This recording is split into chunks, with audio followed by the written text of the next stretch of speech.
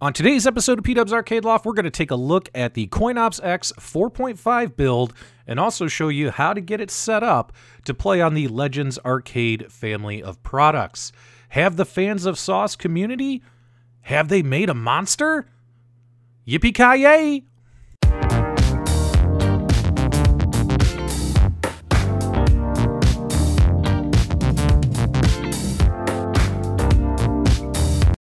Guys, I can't tell you enough how the fans of saUCE development community have been making these CoinOpsX builds easy, fun, fast for all of us to enjoy many games on our Legends Arcade family of products using the CoinOpsX third-party developer application.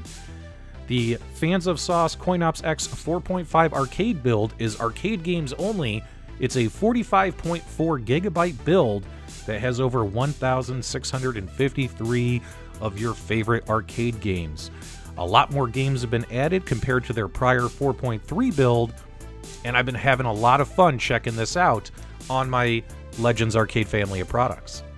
As you can imagine, due to the sensitive nature of the content, I cannot share exact links for you on where you can obtain and download these particular builds. The best thing I can do for you is I'll have a link in the video description for communities where you can go in and ask for support, ask questions. But always, guys, whenever it comes to this stuff, the internet is your friend, and YouTubers cannot share direct links to the downloads.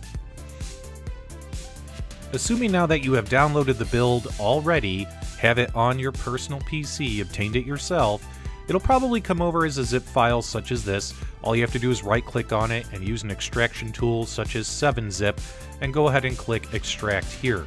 Now, I did end up putting this in its own folder after it downloaded. I got it out of my download folder. So I just put a folder on my desktop called CoinOpsX and went ahead and created that folder. It'll start extracting the files and it'll create a new folder.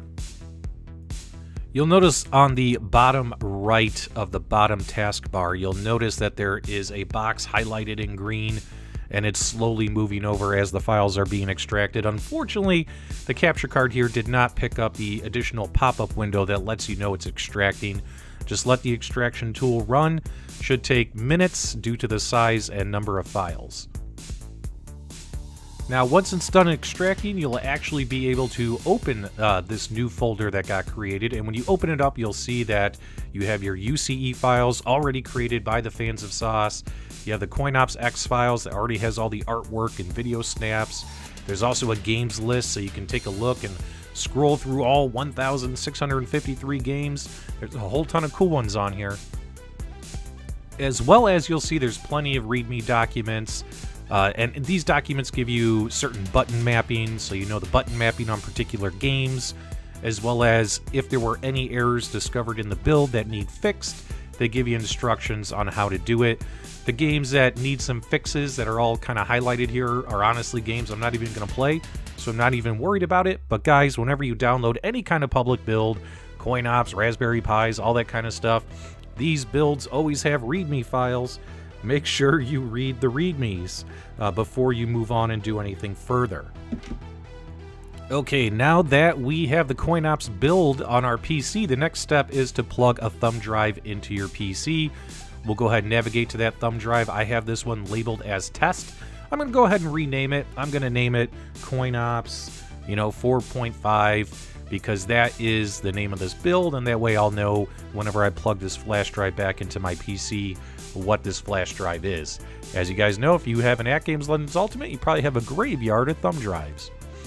So we renamed our blank flash drive. What we're going to go ahead and do is make sure it's ready to go. So we're going to right click on the drive and go over to format. We're going to format it exFAT.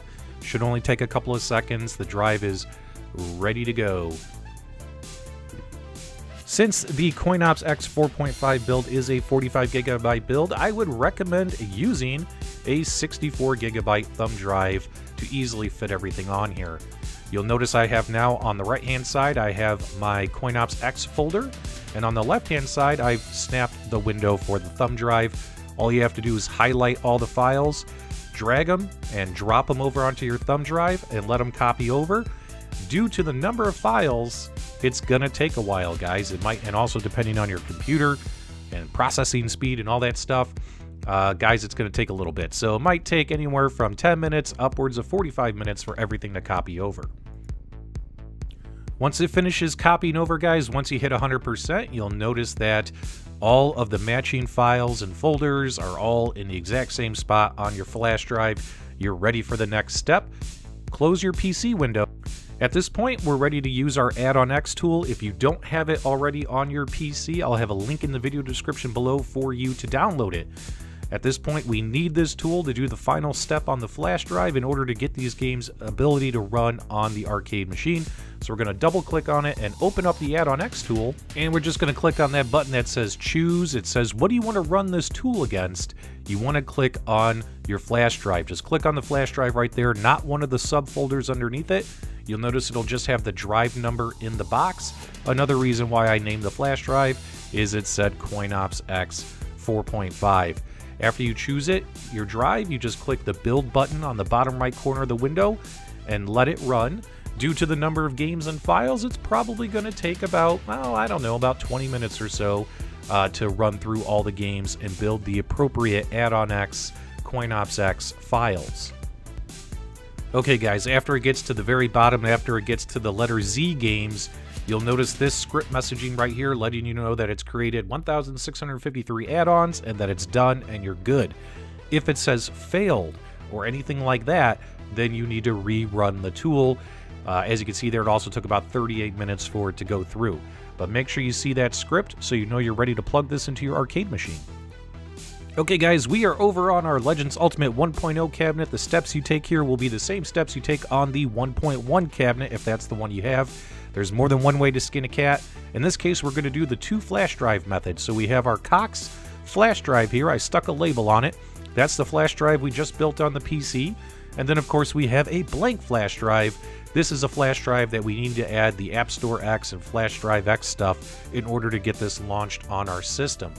First thing I'm going to do is plug in the blank flash drive, not the CoinOps flash drive, because I don't want to accidentally format the CoinOps flash drive and get this messed up. I'm going to head on over to the settings menu to Flash Drive X. That's all you got to do is head on over to Flash Drive X. After you click on Flash Drive X, it'll say, do you want to format on the bottom? You go ahead and click the A button and say, yes, I want to format. The format process only takes a couple of seconds. Flash Drive X is processing, and boom, it's done. Now you can go ahead and hit the dismiss button. Now before you leave, head on over to Mount and click Mount. That way it goes ahead and it mounts your flash drive. It'll tell you mount success. It only takes a second. After this is done, you can hit the B button to back out, head on over on the top menu to App Store X, and you'll see the CoinOpsX third-party developer application. We want to go ahead and get that application installed on this blank flash drive. So you just go ahead and open it, click it, say, are you sure you want to install CoinOpsX on this flash drive? Go ahead and click on Install. It should only take a few seconds. And after it's installed, now that the application is on the flash drive and the games are on the other flash drive, everything will run smoothly on the Legends Ultimate. So now at this point, I'm going to take that CoinOpsX drive that we built on our PC that has all of our games on it. I'm going to plug that into the other flash drive, and I'm going to wait for it to load. Make sure you watch that blinking flash drive cursor next to the Wi-Fi logo on the top right. Don't do anything until you see that it's solid and that it's not blinking. And at this point, you can click on the A button, and once again, click on the A button under the CoinOpsX. Say, do you want to launch CoinOpsX? You hit yes, and the screen will turn blue, and after it finishes loading, bang, the CoinOpsX interface is up and running, and you have 1,653 games. Alright dudes, I got the capture card hooked up to the Legends Ultimate so we can get a beautiful clear shot of this build, and as you can see here, the fans of saUCE once again hit a home run. I love all the artwork, the video snaps, the marquees, the logos, as you change games, all that kind of stuff. They did a fantastic job on this build. Kudos to the fans of saUCE for making another awesome thing that's easy and fun for the community. The folks over there at the fans of saUCE did a lot of work making sure that the trackball works with trackball games. and that these spinners work with spinner games and work really, really well. All of your favorite classic fighting games, from King of Fighters to Street Fighters to Mortal Kombats, they're all in this build, and a ton of fun on here. Might just need to check that README file for some button mapping for some particular games. And of course, all my favorite run and gunners, as well as vertical scrolling shooter games, shmups, as well as my beat 'em up games. All my favorites are on here. I mean, who doesn't want to play Cowboys of Moo Mesa? Overall, guys, I think the fans of saUCE did an excellent job with this build. I can't tell you exactly where to get it, but if you get it, I think you're going to be very happy. It'll save you a lot of time if you wanted to try and set up CoinOpsX by yourself. They've done all the work for you, and they've also done it for free, so a big thank you and shout out to that community. If you ended up paying for this kind of build online through some kind of online marketplace, you got ripped off because it's available for free for everybody.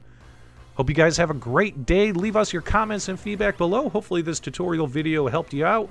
Shout out once again to the fans of saUCE. Make sure you guys leave your comments and feedback below. And as always, guys, thanks for subscribing.